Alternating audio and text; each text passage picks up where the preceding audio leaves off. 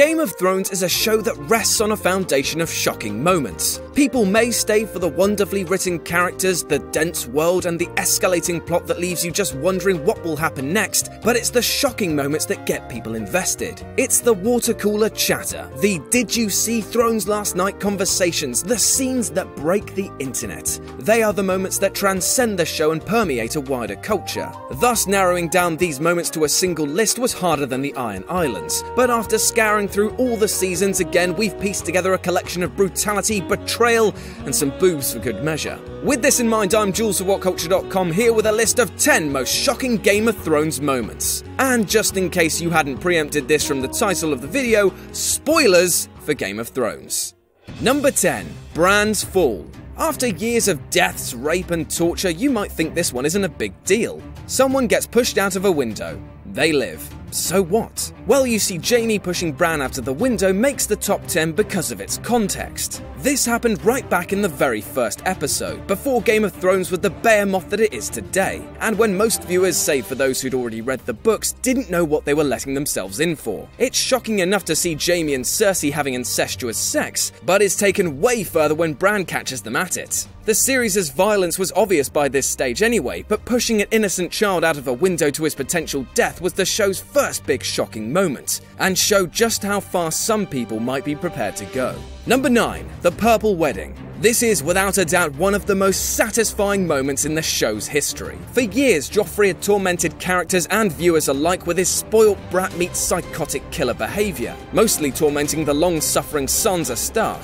He wasn't just the most hated character on Game of Thrones, but pretty much for all of TV. Fans had longed for him to get his comeuppance, but with the show often letting bad guys win, it seemed that there'd be no end to his illegitimate reign of terror. It especially didn't seem likely that it would come at his own wedding, just 2 episodes into the 4th season. After a slow build-up involving the nuptials themselves and a less than accurate recreation of the War of the Five Kings, Joffrey orders Tyrion to pour him some wine. He drinks as he does everything else, very smugly, but then things start to turn. He clutches at his throat, gasping for air, and turns a very royal shade of purple.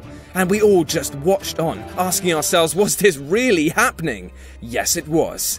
And as Joffrey fell to the floor, Game of Thrones' biggest villain was no more. Number 8. Hardhome. Okay, I know it sounds obvious now, but Hardhome really confirmed that this is what the end of Thrones is going to focus on, giving us the best and most shocking look yet at the true big bads of the series. The entire Hardhome battle is a jaw-dropping sequence, taking up half of the eponymous episode. The army of whites is a real horror, the stakes are incredibly high, and when the White Walkers arrive, all hell breaks loose. To pinpoint one singular moment, it's right at the end. The Night King, having driven back the Watch and the Wildlings, stares down Jon Snow. He raises his arms and with that raises the dead. And we were left thinking, holy shit. Number 7. Sansa's wedding night. Game of Thrones has long had an issue with its depiction of rape, in particular the way it's used as a plot device. Daenerys was raped by Drogo back in Season 1, then Jaime raped Cersei in Season 4, which was a kind of up but consensual scene from the books, but the worst and most shocking example of this came in Season 5 in the episode Unbowed, Unbent, Unbroken. By this stage, we'd seen Sansa go through almost constant suffering over 4.5 seasons, from Joffrey and Cersei to Baelish to being forced to wed Ramsay. But the very worst came on the wedding night. We already knew that Ramsay was sick, but here he robbed Sansa of something she'll never get back, doing unspeakable damage to her and even forcing Reek to watch on helpless for good measure. Number 6. Hold the Door. Season 6 had a lot of epic moments. The one truly huge shock, though, for book readers and unsullied viewers alike, was Hodor's death. While fans have theorized for years about the gentle giant, hardly anyone saw this coming. Pursued by whites, Mira shouts to Hodor, "Hold the door," as she escapes with Bran. At the same time, Bran is in the past, having a vision of young Hodor, aka Willis. Time loops back on itself, and we see that what caused Willis to become Hodor was Bran and Mira in the future. Hold the door, Holdor, Hodor.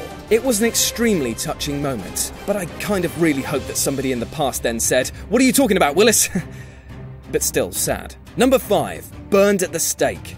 Like Hodor, Shireen was one of the few truly innocent and good characters on the show. And like Hodor, she suffered a death that was harrowing and painful to watch, and a complete surprise for book readers as well as show viewers. Shireen is sacrificed so Stannis can march on Winterfell and defeat the Boltons. And it's made painful by how sweet we've watched this little girl to be, especially in the episodes leading up to this moment. Which in retrospect should have really been a clue. Stannis had promised he'd never hurt her, but when she says that she'll do anything to help him, she's unwittingly signing her own death warrant. As she's led through the crowd, as she's tied to the stake, even as the flames are lit, you're expecting Stannis to change his mind, or Cersei to intervene, but they just watch on as their only child is burned alive. All in the name of power. Number 4. The Mountain and the Viper. Few characters who arrived late in the day have had the impact of Prince Oberyn Martell. The Red Viper made an instant impression when he arrived at the outset of Season 4, and the charm of Pedro Pascal ensured that he was already a clear fan favourite by the time he was promising to be Tyrion's champion. While he had a literal mountain to climb in order to win, it genuinely seemed like they were going to give him this one. His light-footed, twirling fighting style gave him the upper hand over the sheer size and strength of Gregor Clegane, and he'd all but struck the decisive blow. But taking too long to showboat, Clegane reached up, dragged him down and started squeezing. And squeezing. And then, pop. By now we were used to heroes dying, but victory here was snatched from the jaws of defeat. And for it to happen in that fashion blew our minds. Pun intended. Number 3. For the Watch. In a post-Ned Stark world, Game of Thrones has 3 main protagonists: Jon Snow, Tyrion Lannister, and Daenerys Targaryen. These 3 above all characters we assume will be safe. Or so it seems. Jon, following in the footsteps of his father by choosing to do what was right and honourable despite the potential consequences, rescued the wildlings despite protests from his Night's Watch brothers. The tensions escalated throughout Season 5. In particular was the daring mission to Hardhome which risked the lives of numerous brothers. It all built to the Season 5 finale, where Jon, lured out under the pretense of news about his uncle Benjen, is branded a traitor and then faced with a mutinous band of brothers. As blade after blade plunges into his chest, there's still a part of you thinking, this can't really be happening, he'll somehow survive, it's Jon Snow after all. Then Ollie delivers the final blow, and we're left gobsmacked as our hero lays dying in a pool of his own blood.